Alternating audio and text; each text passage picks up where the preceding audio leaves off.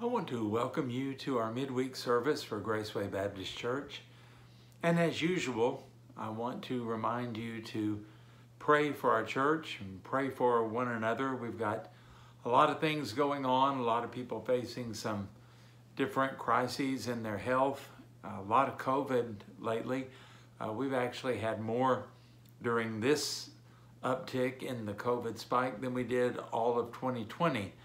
And we also have people in the hospital like Steve Elkins, and pray for him. And just as you look at that, go to the newsletter at www.gracewayokc.org. And when you get to our church website, you will see across the top, there's a thing called events up there. You can do that. You'll get a drop-down menu, and you can open up the newsletter, and you can print that off or whatever you want to do. But that'll keep you aware of events that are happening in the church, and it will also tell you about people that need your prayer.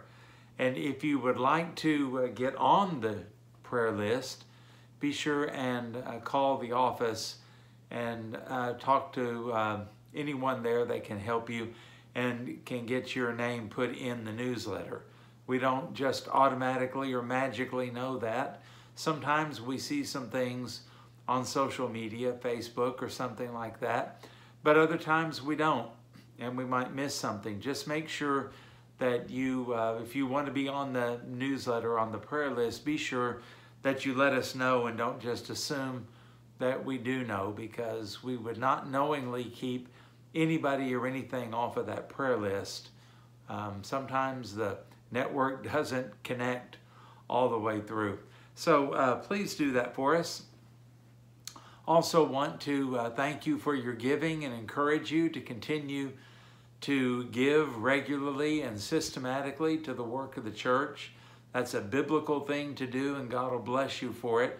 And it's also a necessary thing, because no matter what season of the year it is, no matter whether people are attending or not, we still have bills to pay. We've got to pay salaries and insurance and utilities and all of those kind of things, and they don't change during the summer or any other time. So keep up with all of that. You can do online giving if that helps you, where you have your set amount deducted every week or every 2 weeks or every month, as the case may be.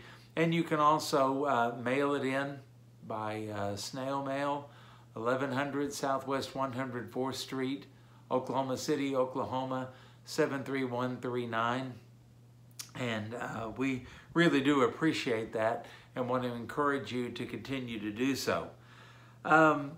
We also are keeping an eye on things as pertains to COVID. We kind of thought we were through all of this, and I think most people did too. And we don't know what's going to happen if it's already kind of spiking. I heard this morning that Mercy Hospital is already out of bed space, and don't know if it's going to be like 2020 or not. We don't know what kind of regulations or state of emergency or anything is going to come. And we'll just trust the Lord to see us through this and give us wisdom as time goes by. Thank you for understanding, and thank you so much for your patience in all of this. You know, sometimes I think people look maybe at us and other businesses and things like that and say, well, what's the consistency? And here's the thing that is a little bit frustrating to us, is there is none. And it seems like whenever you look at the CDC website, what you read at the top of it is kind of contradicted by what's at the bottom, or at least confuses it. And so we're not always just really, really sure. And what one church does, we kind of look at and we pay attention to what the other churches are doing, and we pay attention to the recommendation of, our leaders.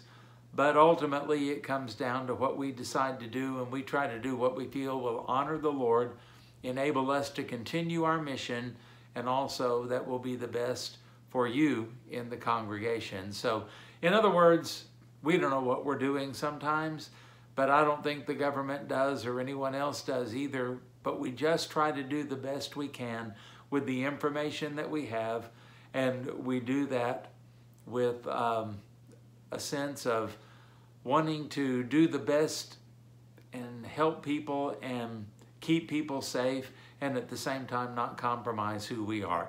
Boy, that's a lot of rambling there, but I think maybe you get what we're trying to say there.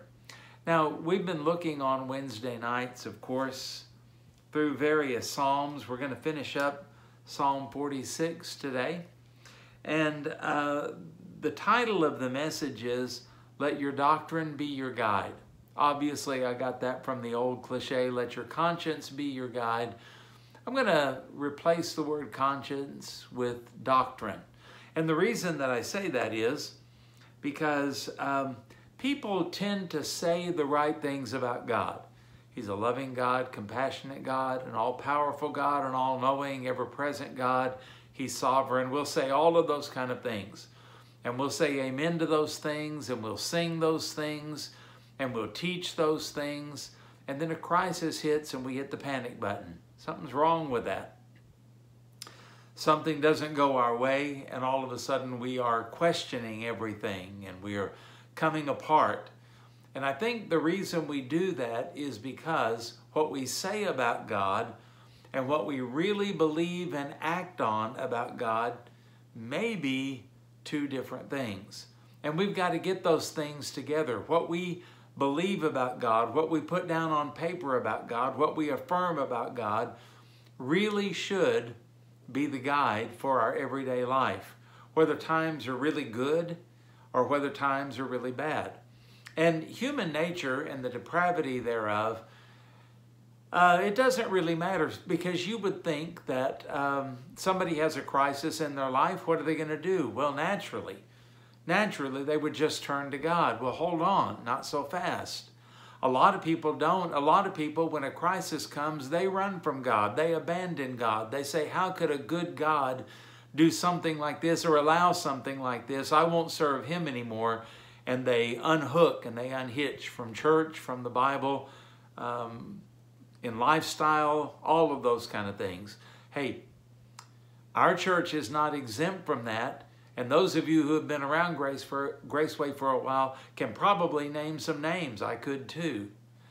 And so then we think, well, if it's in the worst of times that people abandon God instead of seek after God and depend upon God, then maybe if God would just bless us, make us healthy, make us wealthy, and make everything to just really go our way, then we would really serve the Lord. Well, again, not so fast, because we've seen tons of people that are prospered, and as their prosperity increases, their need for God diminishes.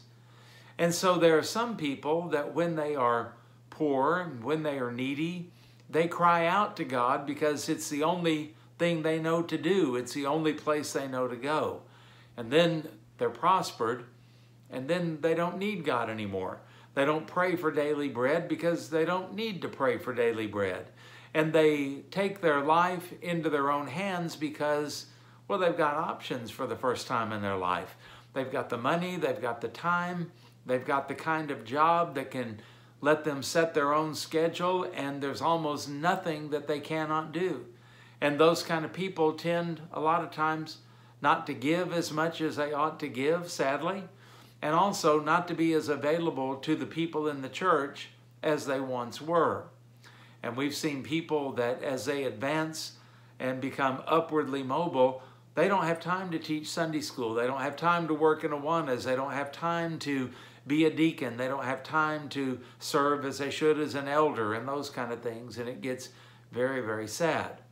However, we can't predict either one of these things, because I have seen people that when things turned sour, they actually did turn to the Lord. And I've seen people that when things were very, very good, they were humble and grateful and thanking God and using their time and their resources as an opportunity to serve God, not to back away from Him. We're so inconsistent. You know, when I was talking about some of this stuff with COVID and all the different things that scientists say and doctors say and the CDC says and the government says, all of that. Hey, we're 20 times that bad in our own personal life. Which way are we going to go? What does God have to do to get our attention and to get us to be solid in our walk with God? Because if he withdraws blessings, sometimes what happens? We run, we unhitch, we're done with him. If he pours the blessings on, then we become self-sufficient and we don't need him. And so the idea of thinking that whether I'm a multimillionaire or whether I'm homeless on the streets, it's still true. I need thee every hour, most gracious Lord. And that's something that we have trouble getting together. And one of the great examples of this is a person who made the statement, when everything was going great for me, in my pride I said, the Lord has blessed me and made my mountains stand strong. But then you hid your face, and I was dismayed. And you know who I'm talking about there? That's a paraphrase of Psalm 30. I'm talking about the man after God's own heart, King David.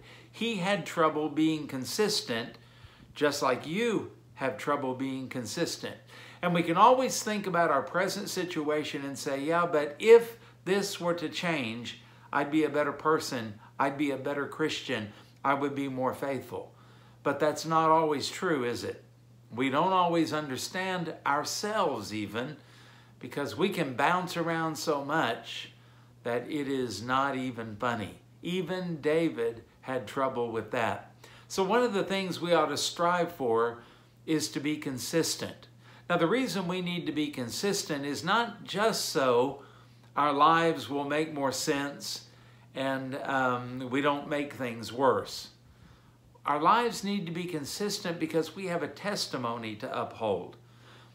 Now, I can tell you that there are any number of children that grow up in church, even grow up in preachers' homes, Sunday school teachers' homes, deacons' homes, that type of thing, who just are not real interested in the things of God, and they're certainly not interested in the church right now. Why is that? Because they saw in their parents this lack of consistency. They would see their parents acting one way at church, treating people the way at church that would be socially acceptable and all of that, but they didn't treat their own family members that way once they got in the car or once they got home. They would see mom or dad use a certain vocabulary at church that didn't match the vocabulary at home. Four-letter words and crudities and vulgarities and just plain old cussing, that kind of stuff. And they would listen to people at church, listen to their parents at church talk about the lovey-dovey side of Christianity and how beautiful and how wonderful everything is, and then go home and tear the preacher apart, tear the sermon apart, tear the people apart. And in seeing all of that, you know what they did? They said, unhitch me from this. I don't want anything to do with it, because consistency is the jewel in our lives. And I think that a good definition of sanctification is not only growing in the Lord or God making us holy, which is certainly true. I think it could be said, you could make a case for sanctification is God making you and me consistent in our Christian life. And so let your doctrine be your guide. What you say you believe and what you stand up for and what you argue for. I've seen some people argue about Calvinism, and I'll just tell you, for me, I'm not doing that anymore. I've lost friends and I push people away and all of that. I'm just not interested in doing that. I'll answer questions and I'll talk and have a discussion, but once it starts getting heated and it's clear that the other person is deeply rooted in what they believe and they're not really teachable and they just want to argue or to try to change me, then, you know, we're done with all of that. There are lots of things that we argue for and we get upset about, and we try to call it contending for the faith. And then what happens? Well, if we're not really living what we say we believe, you know, they'll see it. They'll see it. And if you believe that God is a good God and God is also a sovereign God, then you can't abandon either one of those things when life doesn't go the way that you planned, when life is unexpected? Is he sovereign in this situation, or is he not? And if he's not, then he's not sovereign at all. Not at all. And then we look and we say, well, God's sovereign over all things. Well, then the question is he good? And he's not good because of what he does for us. He's good because he's God. And so when we look at things, when life kind of turns sour, we have to ask the question then, well, is God good? And if he is good, then we have to trust that he has a purpose and a plan for everything that he does, and he does it out of a good heart, out of a good will, out of good motives. Or then we have to come to the conclusion that he's not good sometimes, which means he's not good at all. So think about that as we read the verses that are in this psalm. Going to be familiar to you, the first part of it anyway. Psalm 46, 10 and 11. Let your doctrine be your guide is what we're talking about. Verse 10, be still and know that I am God. I will be exalted among the nations, and I will be exalted in the earth. The Lord of hosts is with us. The God of Jacob is our refuge. And then he ends the song with a Selah. Pause. Think about that. The idea might be, don't run away from that too quickly. And don't say amen to that too quickly. Don't be one of those people who are just kind of glib about all of this. Be a thoughtful and considerate person when you are thinking about the things of God. And the first point that we want to make is this. And each one of these are going to start with a word that begins with R. Okay? And the first one is reflect. Reflect. We need to stop and look in the mirror and look for a while. Not just a passing glance, but a good, long, hard look at ourselves. Reflect. And then I've added to that, your actions should display your belief. Your actions should display your belief. Now, if that's going to happen, then indeed we are going to have to do some reflection. We're going to have to ask, as the psalmist said, for the Lord to examine our hearts. Why is that important? Because my heart and your heart, they're tricky and they're deceptive. And there's sometimes my heart doesn't really show me what I need to see, but the heart can't fool God. And so God needs to be the examiner of my heart. Because sometimes my flesh will cooperate with my heart in telling me what a good person I am and telling me that I've got it all together and I must be pleasing to God. But that's not always the case. In the New Testament, it says that we need to be careful that we're not like a person who looks in a mirror and then walks away and forgets what kind of person he was. You know, every once in a while you see some people in Walmart, let's pick on Walmart, and you wonder, did they even look in the mirror before they came out in public? And sadly, probably not, or it was just a quick glance. They really didn't pay attention, or they would have fixed some things. Sometimes you have a picture made, and it's a group picture, maybe of your family. And when the picture is brought out to look at, or maybe later on when you get it printed to hang on your wall, then you notice, man, we should have looked a little carefully at ourselves. We're not arranged right. Maybe we're not dressed the way that we really want to be. Maybe our hair is still kind of messed up. Maybe there's somebody's collar that's turned up on one side. I mean, any number of things could happen because we get too hasty sometimes. And that's my point in number 1 that comes out of this scripture. Be still. Stop. Be still. In fact, the idea there of be still is not chant or meditate or sit quietly in the dark or light a candle or anything like that. The word be still in the Hebrew literally means stop striving. Stop striving and know that I am God.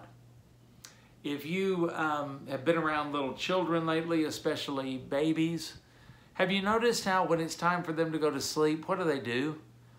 We were with our youngest, Lottie Beth, and we were watching her and keeping her while Chelsea and Jeremy and Jenny and Isaac were at a retreat. And you know what we noticed about her? The sleepier she gets, the more restless and fidgety she gets. And you've kind of got a window of opportunity to put her down or it's going to be rough. And you know what I've noticed? That's not unusual. And I noticed with our own children when they were little bitty, they would fight sleep. What's the matter with you? You're tired? You're sleepy? What are you doing? Just lay back, relax, quit fighting it, and go to sleep. That's what this verse is talking about. When it says, be still and know that I am God, it's saying here, quit fighting against things you can't change. Quit fighting because you don't like the position that you're in. Stop striving with God and with your circumstances. And if you really believe that He's sovereign, then stop striving and remember who you're dealing with. That's literally what the verse is saying. Be still. Doesn't say anything in here about having quiet moments or a quiet time. That's not the thrust of it at all. Quit fighting. Quit striving. You're wearing yourself out. You're not getting anything done. You're not changing anything. And you find out that the truth of the matter is your striving, your panic, your fear, your scrambling to make something happen is really saying that you don't know God, because God is in control and God is good. The little kid's prayer, remember, God is great, God is good. Those two things always are true. He's always great and He's always good. So you find yourself in a situation that you can't change and you wonder how you got here and you're blaming the devil and demons and everything else. What if it's God? What if it's God that has you in that situation? What if it is God that you're really fighting against? Well, this would be a good word for you. Stop it. Be still. And remember that He's God. Now, remembering that He is God means, number one, that He has authority over us. What are you trying to do? Fighting against Him? Number two, it means that He is sovereign. You're not in this situation by accident. There's a reason God allowed you to be in this situation. And then number three, it means you need to wait on Him. God has a plan, and that plan is not going to be altered. God has a purpose in all of this, and He's not going to let up until the purpose is met. And you'll remember that His purpose in you is to conform you to the image of His Son. And it may be the very thing you're trying to get out of is the very thing that you need. It may be that the very thing you're trying to defeat and get rid of is the very thing that God has put into your life and allows in your life, because that's the thing that is indeed going to make you like Jesus. So I would ask you, Graceway people, the ones who always affirm that God is sovereign, really? And do you live like it? Do you act like it? And have you ever reflected on that? Number two, write down the word relax.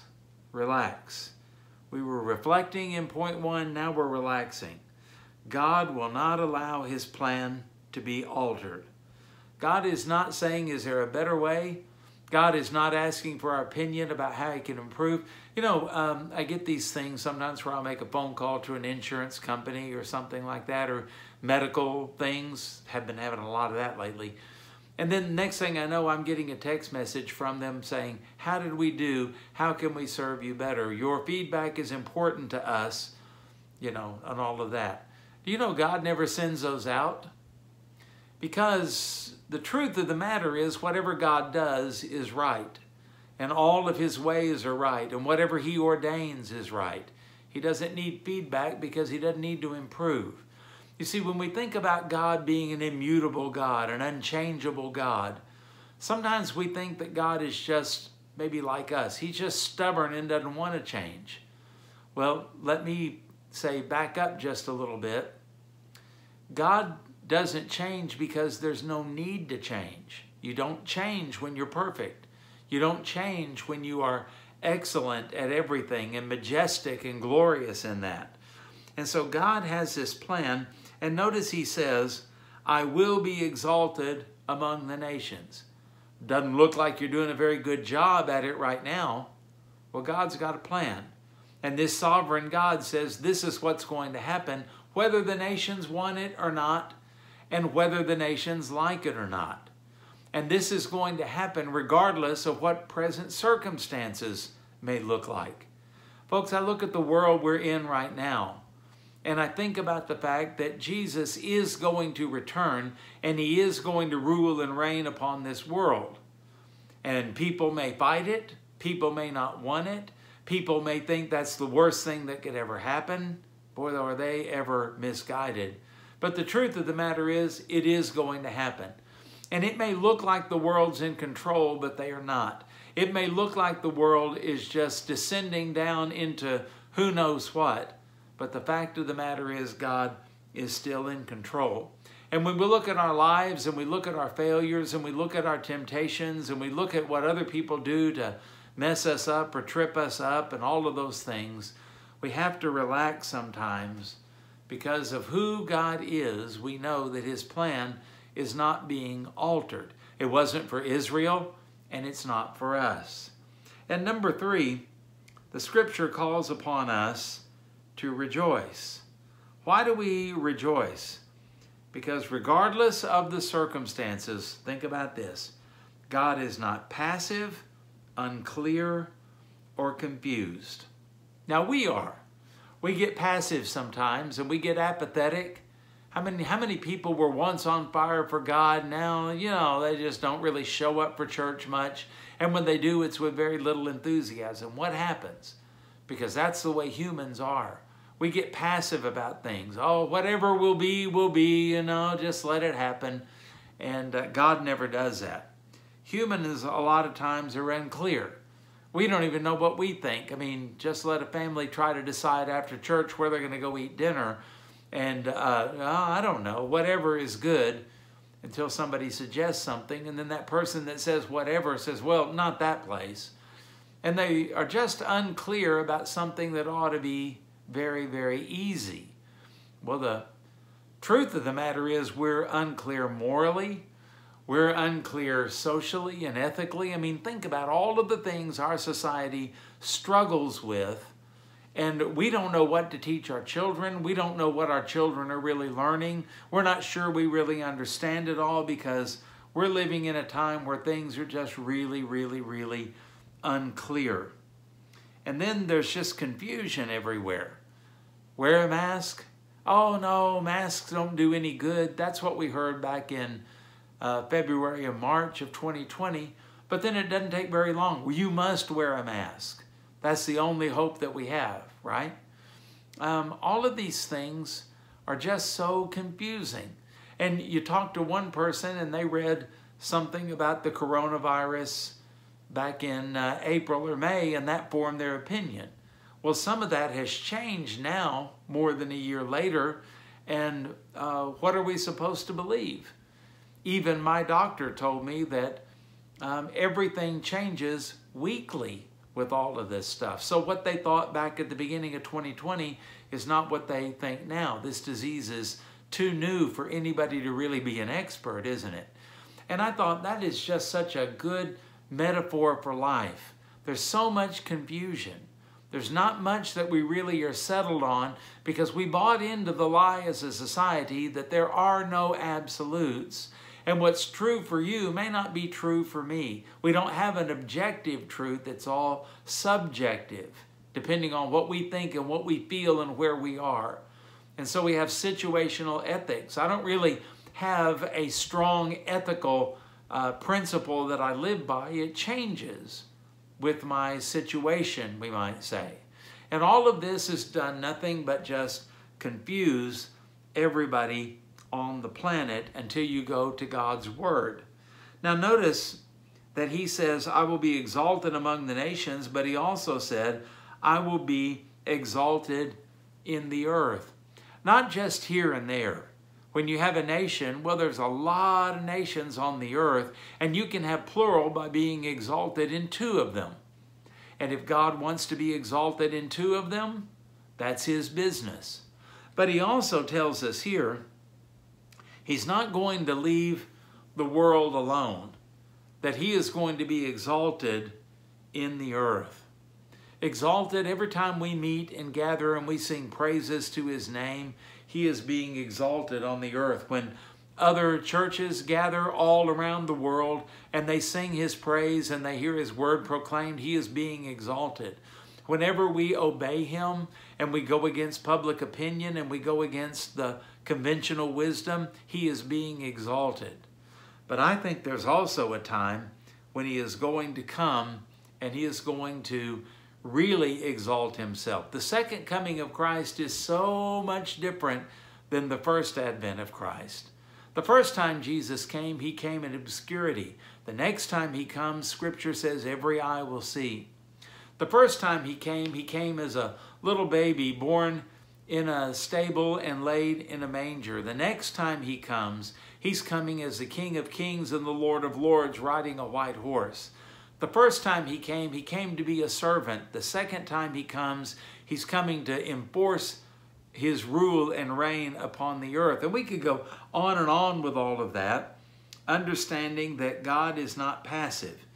I will be exalted in the earth, and he is doing that even now and setting up for what he has plans for in the future, even while we think he's not doing anything. Even while we may say, well, God just isn't moving and he's not answering prayer. Don't do that. Jesus said that the Father is always at work and he's not passive. He's not unclear. His word tells us exactly what it is we're headed toward, and he's not confused and changing his mind. That's a definitive statement. I will be exalted in the earth, like it or not, like it or not. And number 4, the word is reaffirm. And we expand that by saying, God will not fail to keep his covenant. So the psalmist ends this thing by saying, the Lord of hosts is with us. Isn't that a good thing to think about? Well, it must have really been good for them to think about, because God had a special covenant that he made with Israel.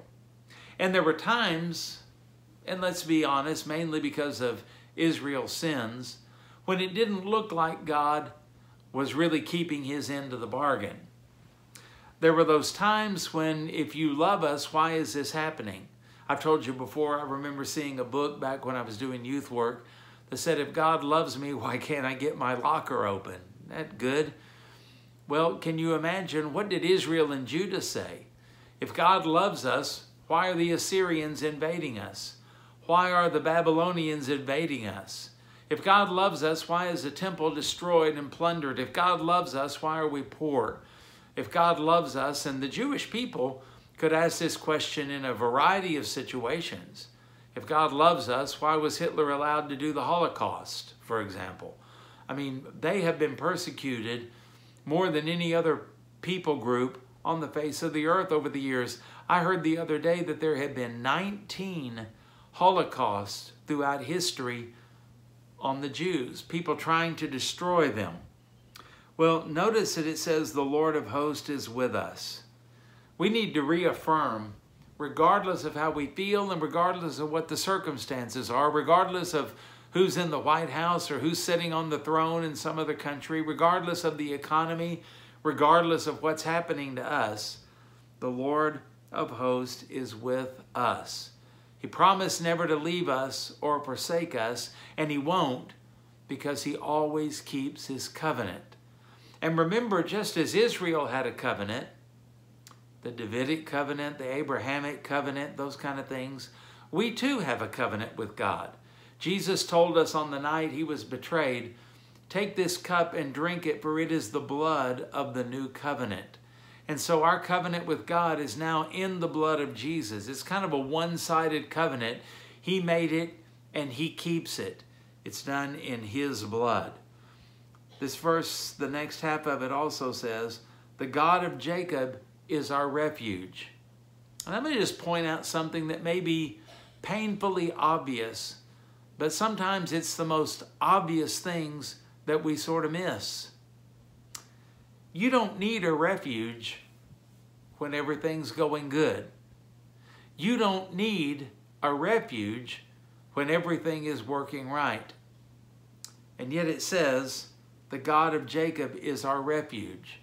Why do they need a refuge? Because things don't always work the way you intended. Things happen that you didn't plan for. Life takes turns that you didn't anticipate. And yet, when it does that, guess what you affirm? The Lord of hosts is with us. And because he's the Lord of hosts, the God of armies, it means he has power. Brother, sister, he can change your circumstance anytime he wants to. And then the God of Jacob is our refuge. He's the place where you can run and hide. Maybe it's not his will to stop the storm yet. Maybe it's not his will to give you a shortcut out of the fire. But if your refuge is in the Lord, no matter the storm, no matter the battle, no matter the heat of the fire, whatever it may be, you're going to be okay and you're going to make it because you are in the shelter of the Lord. So, let your doctrine be your guide. All those things you say that you believe and that you affirm, those things you would fight for, those things you would argue about, those things you contend for, prepare to be tested in those things. When you tell other people, well, I believe that God is absolutely sovereign, get ready. You're going to have a time of testing to where that is going to be proven to be either true or false. You're either genuine or you're a fraud. One of those two things. Because I heard a preacher say one time back when I was in college, a faith untested is a faith that cannot be trusted. And so we want our faith to be tested and to be found to be genuine because it is based not on feelings, not on dreams, not on visions, not on the word of a preacher. Got to quit that, folks. We've got to go back and stand on the Word of God. The Bible, yes, that's the book for me. I stand alone on the Word of God, the Bible. And when you do that, then you make these statements, these affirmations, and God says, let's see if that's true. And when it comes out that it is true, you come out stronger and better and able to help and counsel and advise other people. And you're also able to worship God in a better way. So if your trials are stopping your worship from God, your faith isn't very strong and it may be even suspect. So think about all of this and think about what it really means. Let your doctrine be your guide. And then run to the Lord when you need to as your refuge. And give it a little Selah. You need to really stop and think about this. Hey, thank you for your time. May the Lord bless you. Continue to pray, and we'll look forward to seeing you on Sunday.